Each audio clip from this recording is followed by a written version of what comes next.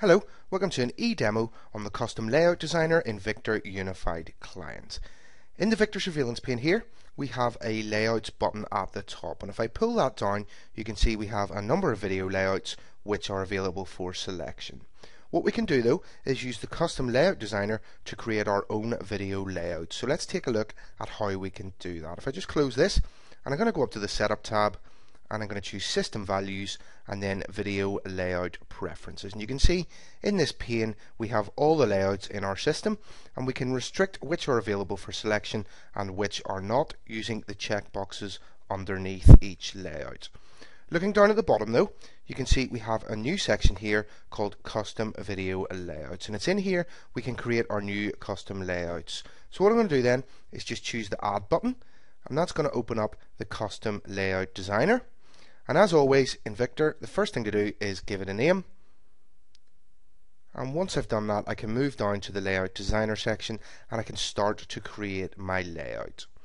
Firstly, I could choose to select an existing layout as the base for my new layout, or I can manually select the number of columns and rows using these drop downs here. Once I've done the columns and rows, what I need to do is select the aspect ratio of the layout, so that's going to be standard, widescreen or portrait. I'm going to go for widescreen, and then I can click this button here and that's going to generate the layout which I've selected.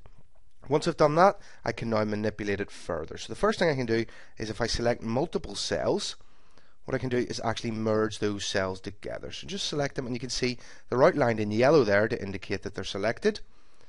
And if I just choose the merge button, that's going to merge all of those into one large cell. What you can do with a merged cell is split them again. So we can do that either vertically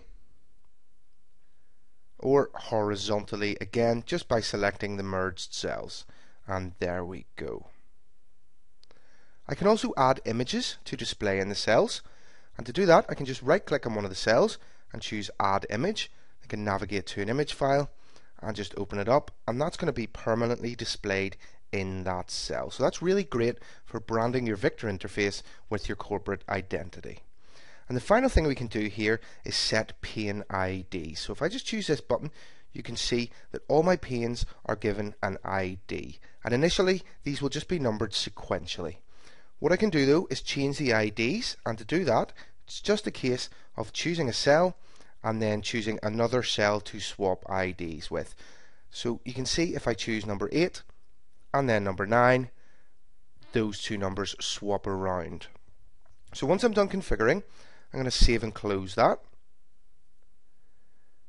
And you can see that layout then now appears in my video layout preferences at the bottom there.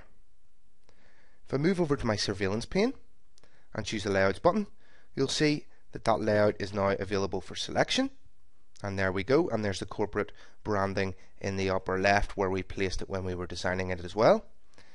If I just flick back over to System Values, you can see if I right click on my layout, there's an export option there. So what I could do is save this layout, and I can move that to a machine then, and I can import it into another Victor system without needing to create it again.